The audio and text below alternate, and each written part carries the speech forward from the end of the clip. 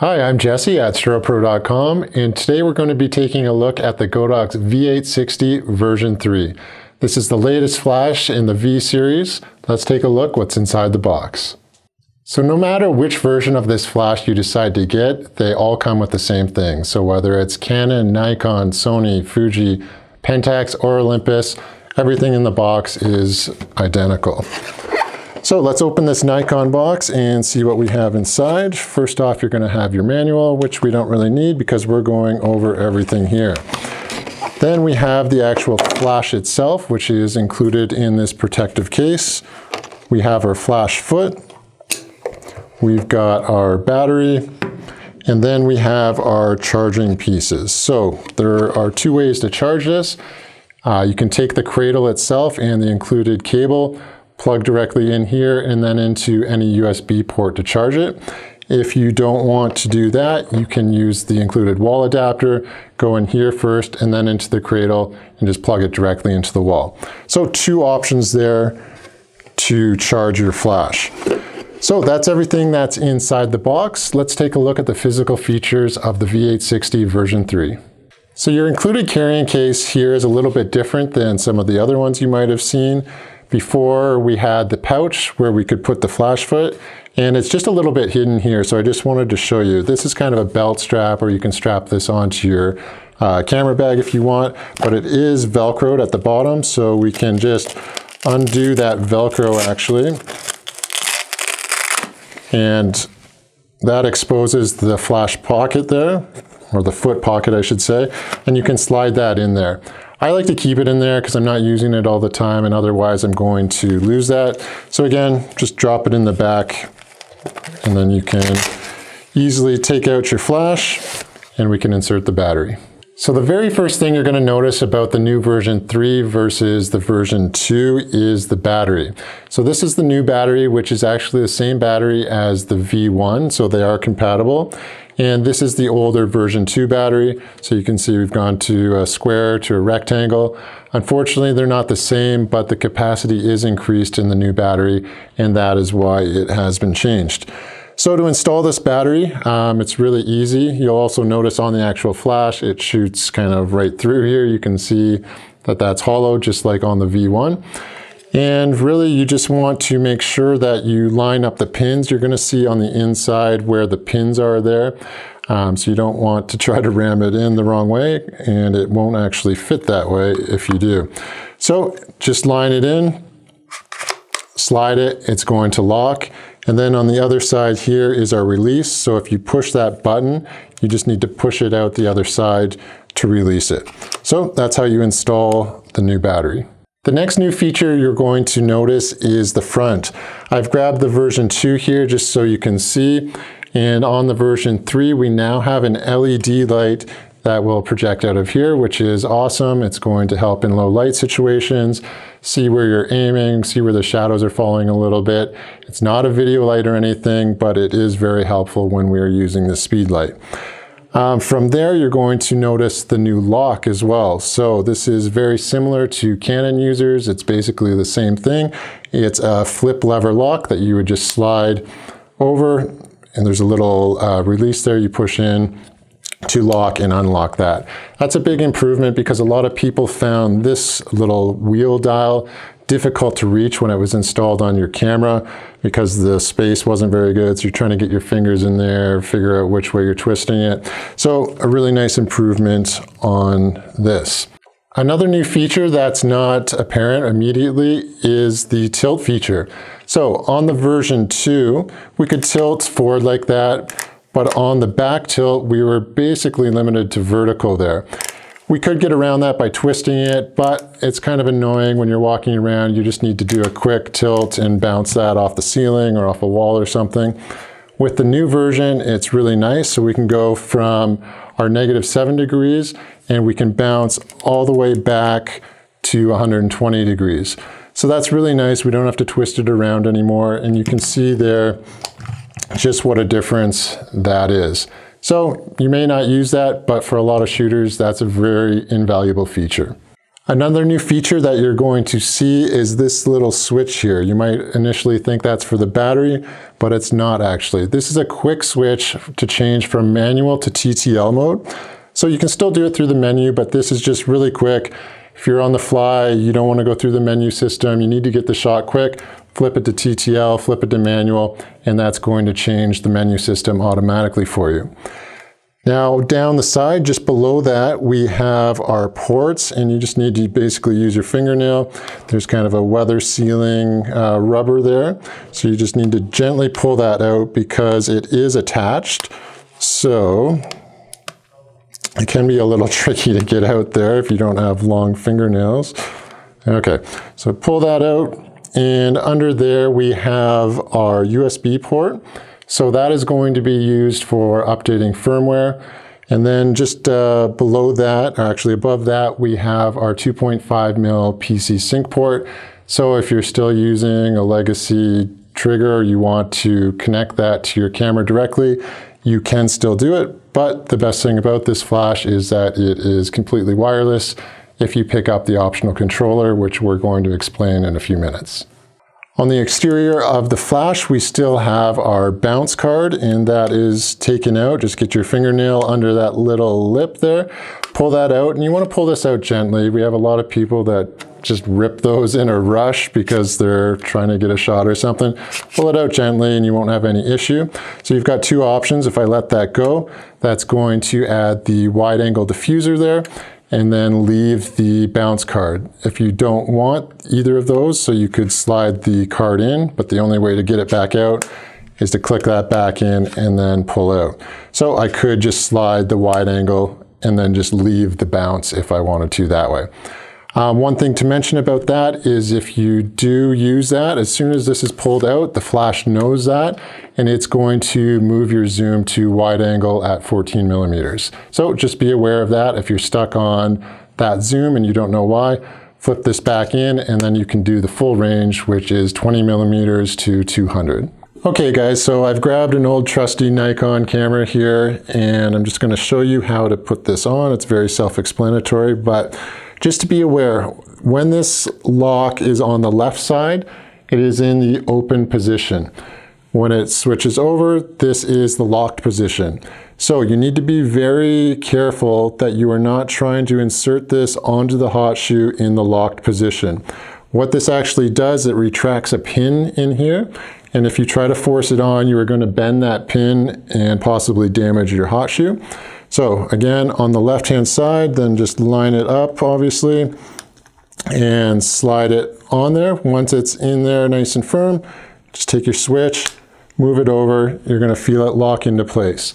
You need to be particularly careful, Sony users, because you have that smart hot shoe, which has the electronic connections in the front. So just be very careful that you're not forcing it in there. Just make sure you look. If it's in the right side there over here, then it is in the locked, and you just need to move it over to the left side. Okay guys, we're ready to turn on the flash, and we do that just with our switch here. Slide it up. It's going to turn on very quickly, and it's going to beep there. That just says, okay, I'm ready to flash, and we're good to go. So one thing we want to do, I'm just going to point the head this way a little bit, so when we flash it, I won't get blinded here. Now, TTL, that's the mode we're going to start in, and that's just another word for automatic. So if you're a new shooter, you might be shooting in this mode. Essentially, the camera and the flash are going to talk to each other, and it's going to pick an exposure for you. Now, that exposure might be off a little bit, and the great thing is that we can adjust that. So if we go over to this wheel here, this is actually a wheel, but it's also a button as well. So you'll see these four little icons there, and we can actually push. So we're going to push the plus minus on the left, and you're going to see it highlighted there. And that just means we can add exposure compensation. So if the picture that the camera decided and the flash decided was too dim, we can add exposure compensation, brighten it up to +3, or we can darken it down to -3.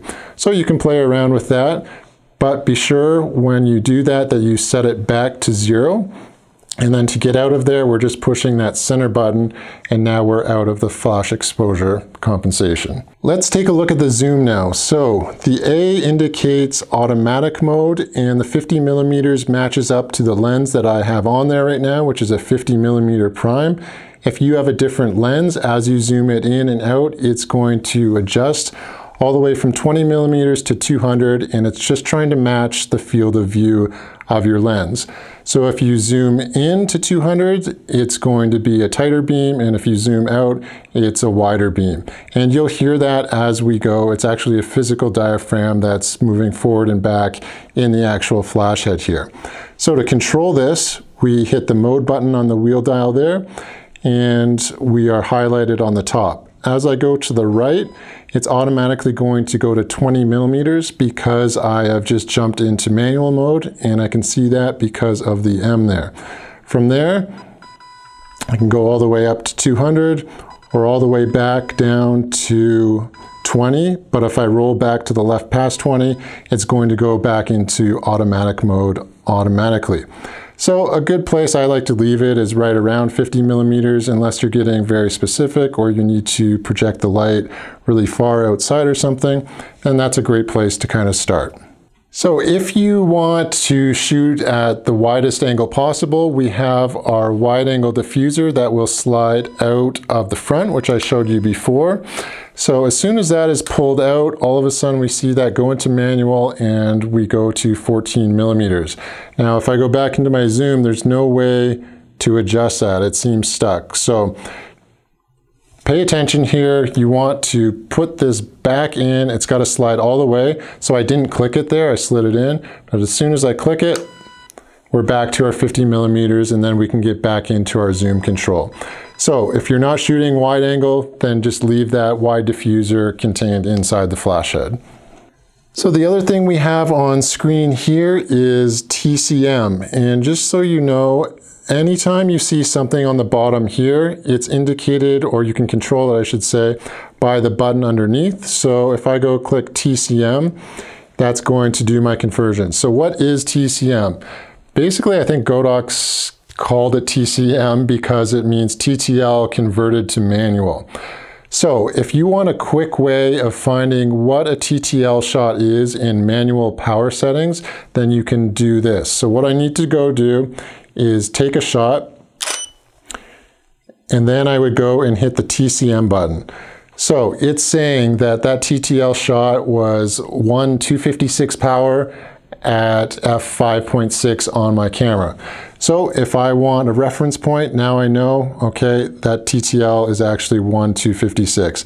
And depending where you focus your camera, that's going to change. So you always just need to take that reference shot before you hit the TCM button.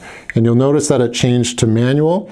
So if you want to go back, you can just hit the TCM button there, and we're back in TTL.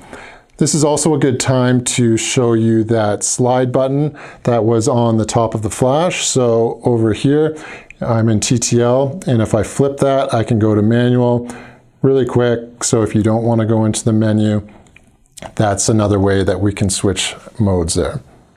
So moving right along, we are going to check out another mode here. So I can go down to my wheel again and click mode, and that is going to take me to manual. So in manual, you just have full control of your flash. So no longer is the flash and the camera deciding which exposure, you are now deciding that. And we can see our power level here, which is 256, which is the lowest power setting that this flash goes down to. And if I want to control that power, I go over to my plus minus on the wheel, click it, it's going to be highlighted.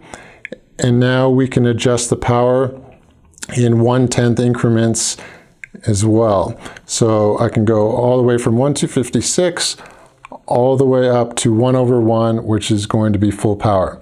So as you get more comfortable with your flash, or you're shooting this in studio, you're naturally going to graduate to this mode because now you're in full control and you don't have the flash and camera telling you which exposure it should be. And that's especially important if you're shooting a portrait or a product shot or something, and you want the flash to be at that consistent power level every single time.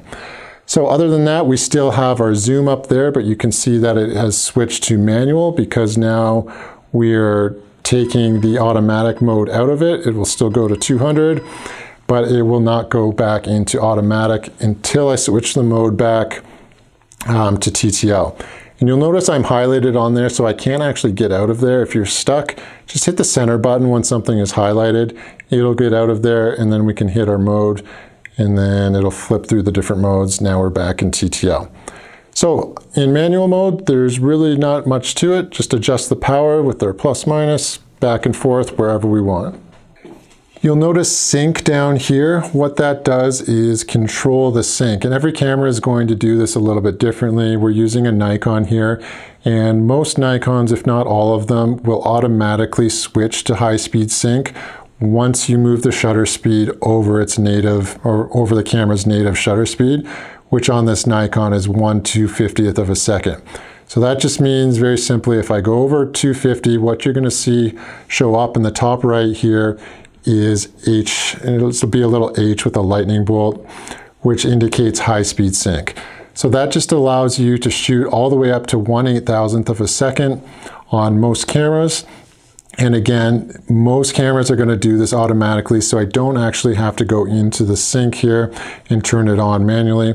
But if you have a camera where you're rolling past that shutter speed and you're not seeing that show up, then you can just go in and activate it manually just by pushing the sync button there. You'll know you're in it because that H shows up.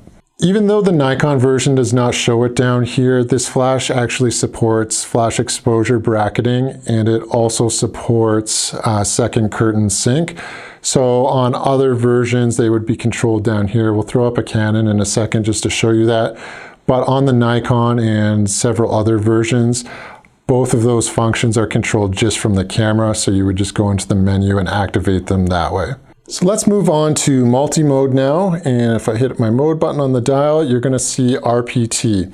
So this is a Nikon flash, and that's why it says RPT. Yours might say multi on it as well, so it just depends on the brand, but it's the same thing. As soon as you see these times in the hertz show up, we know we're in multi-mode. So we still have our power level there, which we can control with our plus minus here, highlight it and adjust it. And then we have our hertz and our times.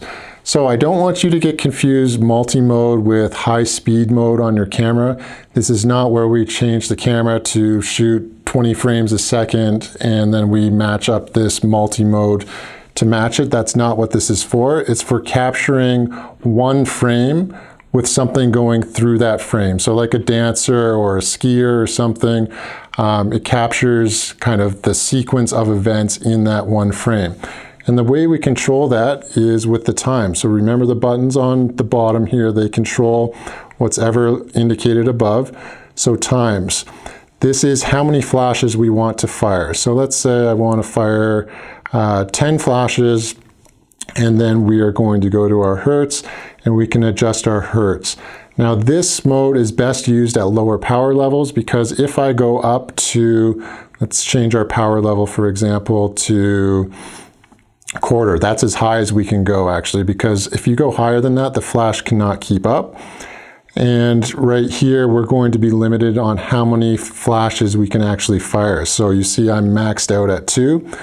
And I can't go anymore. That's why this is best used at lower power levels. And there's actually a chart on the website, you can download the manual there, where it gives you a reference point of how many times and how many hertz at what power levels you should be setting that to. But just for example, let's back that back down. We want to shoot, we said 10 shots at 9 hertz, let's just leave it there. So let's run a test fire here. We've got our 10 times and our 9 hertz, which essentially just means we're going to fire 10 flashes at a rate of 9 flashes per second. So that's basically what hertz means there. So if I hit the test button, you're going to see that fire, and it's going to multi-burst those out. So another useful on-camera feature of the flash is the autofocus assist beam. So the way that we activate that is we go into the menu, and that's over here. push menu, and I had already turned it on, but right here, AF, if we hit the middle button, we can scroll between on and off. So with this on, what it does is it's going to project a red kind of snowflake pattern that you can see there. And what that does is help you focus. So if you're in a dimly lit room, you're at an event, there's not enough light there, it's going to help your camera and prevent it from hunting too much. So just make sure you either turn that on or turn it off if you don't want to be hitting all of your guests with that red projection on their faces every time. Then you can turn it off, but it's very useful in the event that you need it. Now let's get into some of our wireless control options. This flash has a transmitter built in it, and it also has a receiver.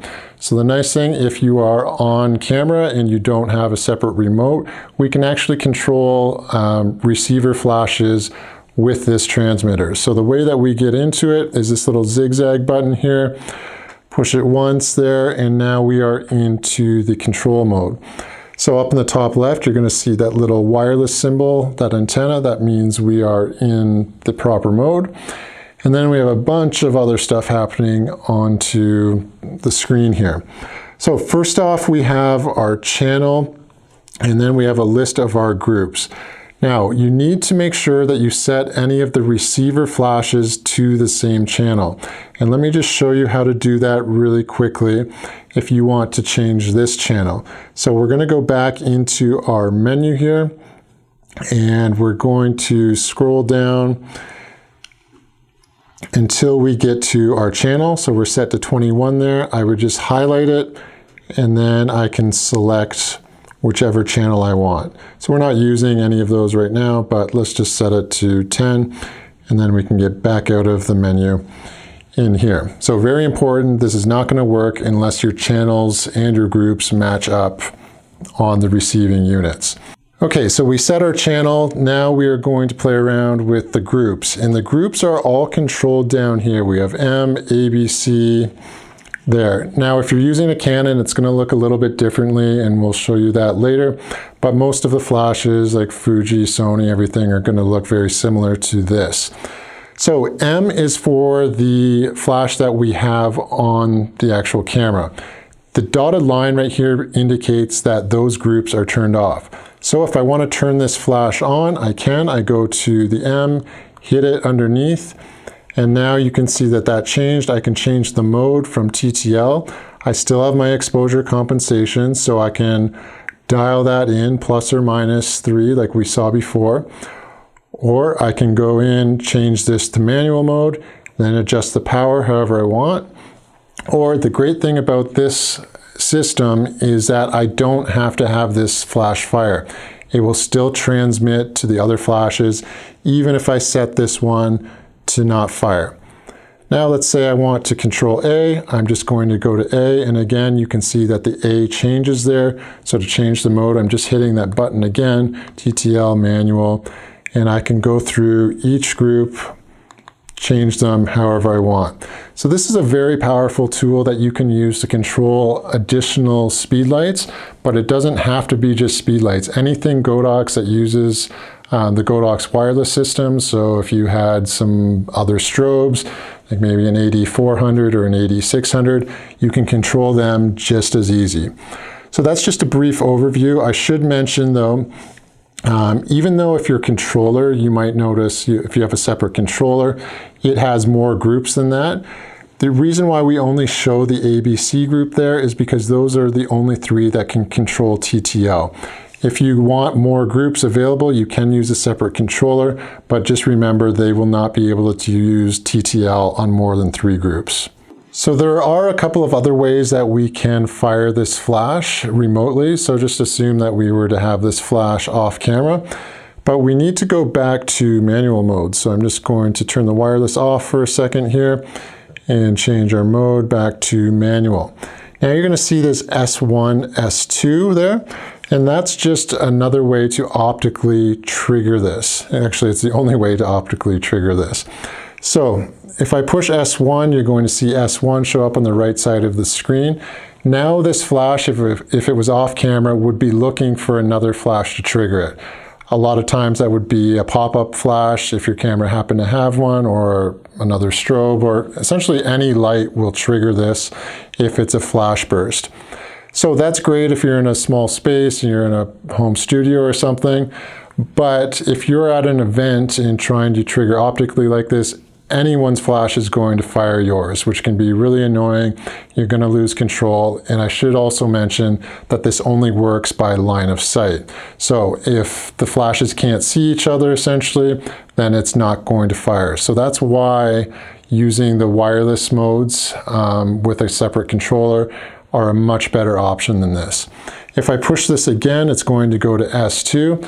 And that's just another optical mode, but essentially what this does is it ignores the pre-fire flash from like red eye or TTL, and it's going to fire in sync with it. Not used very often, but it is there if you need it. Now, one other mode that we can do, and it's not really a mode at all actually, but we can plug a PC sync cable into the 2.5mm port, and you could run a cable into your camera if your camera had a PC sync port. Again, both of these methods are kind of old and outdated now. Because these flashes are so advanced now, it really makes sense to purchase that optional remote or use this as the controller itself on the flash for other ones. So there you have it. There's a few more ways to trigger this flash. So here's how we change this flash into a receiving flash and trigger it wirelessly. Let's go into our wireless control here again, flip past Commander, and now we're in our receiver mode here. And that's indicated by the RX, and the screen has actually changed color. So what we want to do is make sure that our channel is set to our controller. So in this mode, again, this flash is going to be off camera. You're going to have a controller on your camera and fire it that way. But we need to make sure this is set up properly first. So right here is our group mode. So you can see we're on A there, and you can flip by just keep pushing it if you want, or you could use the wheel to change it as well.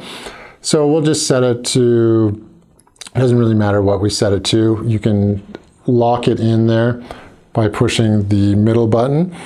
And our channel is right beside it. So if we wanted to change that channel again, like we did from the menu last time, we can do it quickly here.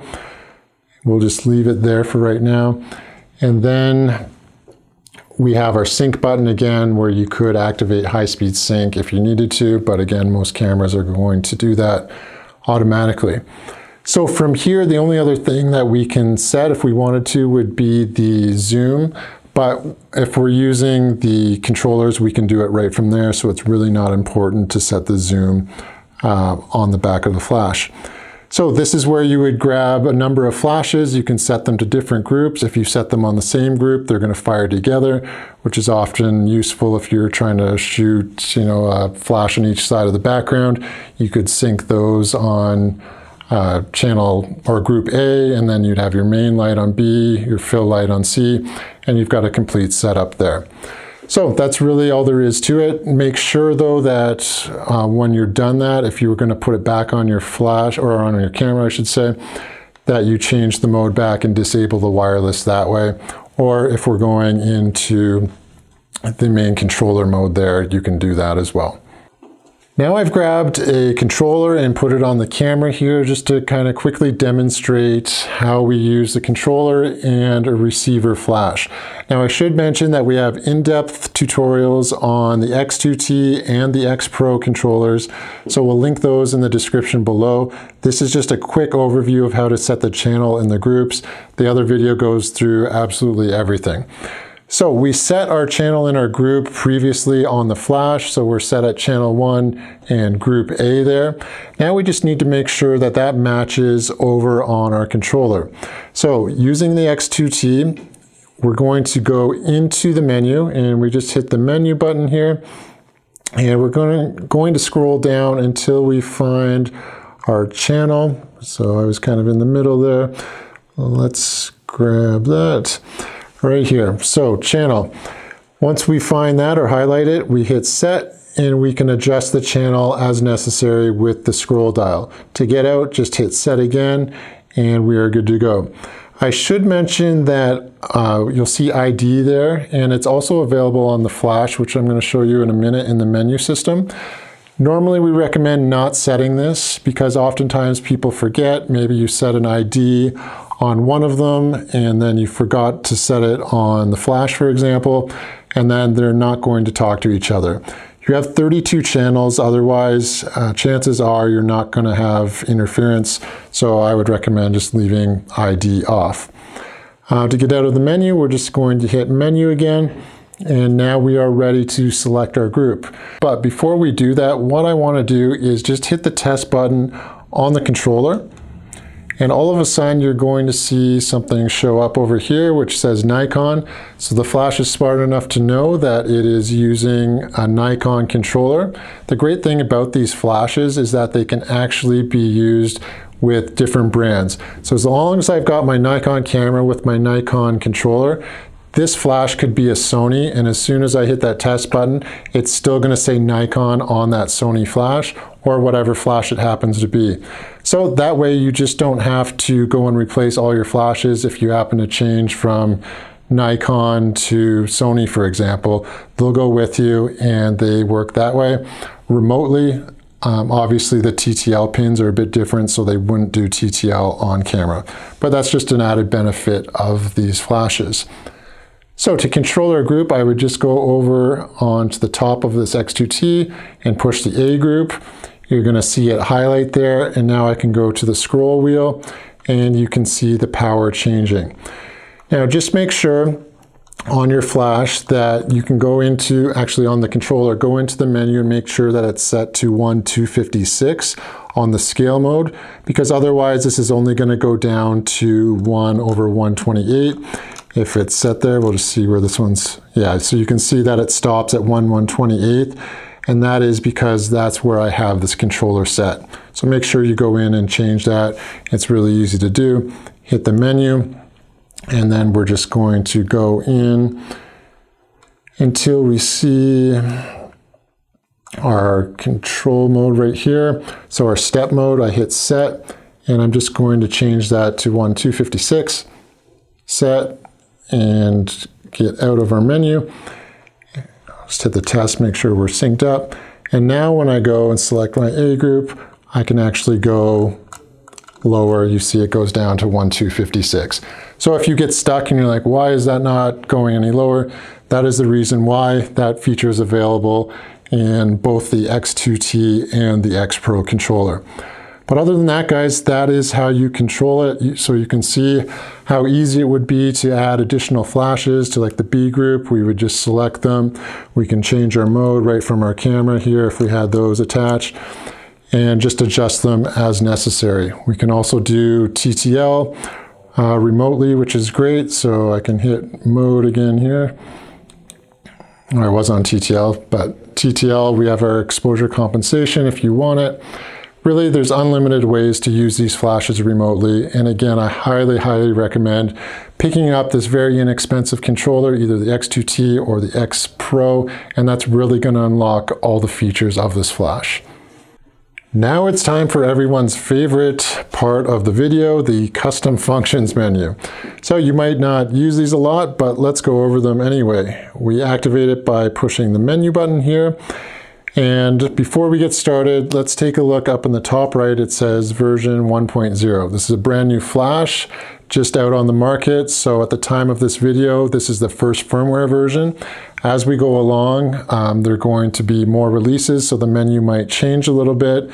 But if you want the latest firmware, just go to the Strobepro website. You can go under the help desk and we have a video showing you how to update it or bring it into the store, and we'll do it at no charge for you. So first of all, we have meters and feet. So if you want to go into imperial or metric, you would just highlight that, hit the middle button, and we can change from feet or from meters into feet, hit set, and then that backs us out. Now we're going to use the scroll dial. We talked about autofocus before. If you're using it on camera, it's definitely nice to have on. You can turn it on and off there. Standby. So this will turn off the flash screen after 90 seconds.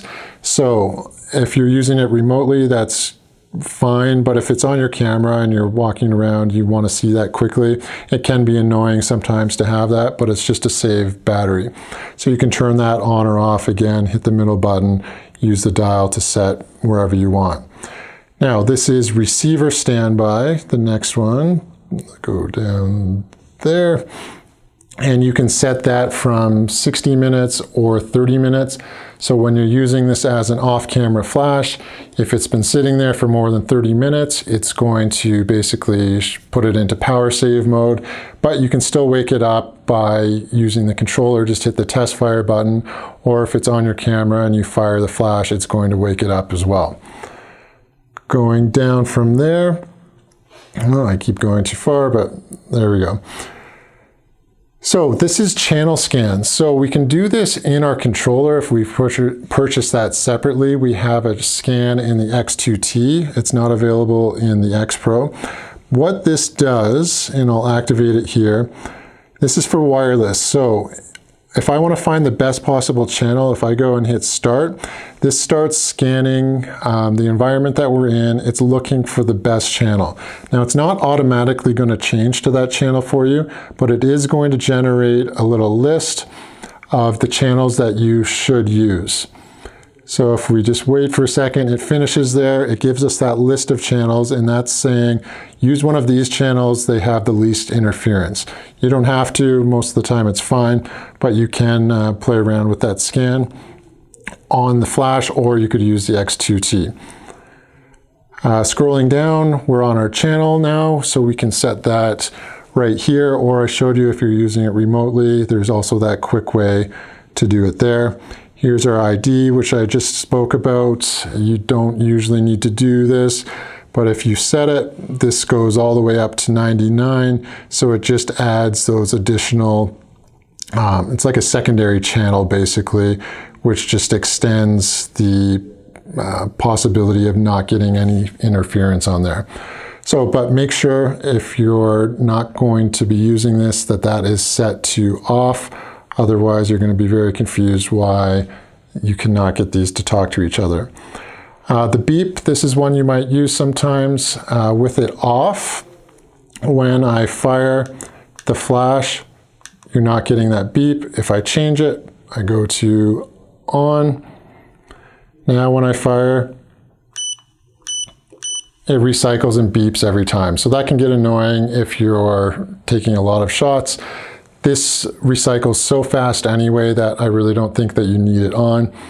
The battery version, sometimes it's nice to have that. I should mention that this flash actually recycles at full power at 1.5 seconds, and you'll get up to 480 full power flashes, which is a big improvement over the last one as well. And again, most people aren't using their flash at full power, so you could easily get over 1,000 flashes off of a single charge.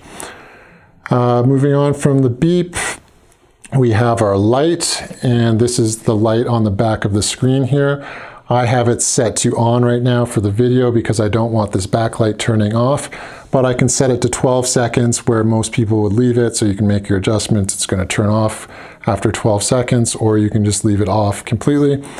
And then we have our LCD contrast. Honestly, I don't find this very effective at all, but you could adjust it. It makes a little bit of a difference, I guess. Usually I don't touch that. To get back out, we can just hit menu, or we can hit this back button here, and that's going to get us back out. Now, if you've screwed something up so bad that you don't know which way is up, what you've changed, you're stuck, you can't figure it out, you'll see this RST right here. If you push those two buttons together, hold them for a second, it's going to reset. You'll see reset come across the bottom. Now it's reset everything back to its defaults, and you can start over, eliminating any of those errors that you might have had. Now I've thrown on a V860 Canon version. I just wanted to show you a couple of quick differences here on the Canon flash. And we're in the commander mode here, and you're going to see before we add the first group as M on our Nikon, and most of the other flashes are M as well. On Canon it's A, and it's a little bit annoying on the Canon because if I go into the A group, I cannot disable this from firing. So it's always going to fire and expose that flash power going out of it. If I go into the menu though, there's a way to disable that. So I would hit menu, go into the custom functions, and you're going to scroll down to this TX here. So if you see TX, in there I can turn it on and off. So you see the little flash beam kind of coming out of that symbol. Flip between them. If I select it, if I turn it off, then this flash will not fire when it's on the A group in the commander mode. So that's just a little quick tip for the Canon version of this flash. Here is another specific Canon function. We have flash exposure bracketing right here, and if I click that button, it's going to come up. You're going to see the little symbol. So what this does, if I turn the dial, it'll go all the way from 0 to 3, and in between is third stops. So let's just set it to 1, for example. This is going to fire a flash at the 0 exposure, so kind of the neutral. It's going to take one at -1 stop, and then +1 stop if I set it there. Same difference if I go to +2 or +3, same thing. And it's automatically going to take those 3 shots, and it's going to count up on there. Now, normally after you take those 3 shots, it's going to reset. But if you don't want it to reset, you can actually go into the menu here. And this is Canon specific again. We're going to scroll down to flash exposure bracketing auto cancel. So you can go in there, turn it on or off, and there you have it. That is another specific Canon feature. I mentioned previously how on the Nikon and most other camera brands that if you want to enable high-speed sync, it automatically does it. Canon is a little bit different. We actually have to manually go in and set that. So that's where the sync is very important, whether in manual or TTL mode, it doesn't matter. I go to the sync button here, push it once, now I'm in high-speed sync. You can also set this into rear curtain sync if you want. That's indicated by those little arrows up there. And if I push it again, I just go back into first curtain sync here. So just remember, if you're using Canon, you need to set this manually, either through your camera menu or in the flash directly. So there you have it. That's everything you need to know about the Godox V860 version 3. Godox has added a lot of new features, including the LED light, increased capacity in the battery, a new lock, a whole new menu system. It's really a great flash that's improved from the version 2.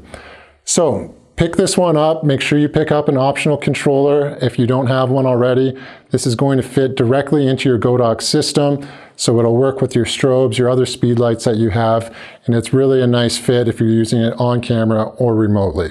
So until next time, I'm Jesse. Enjoy creating.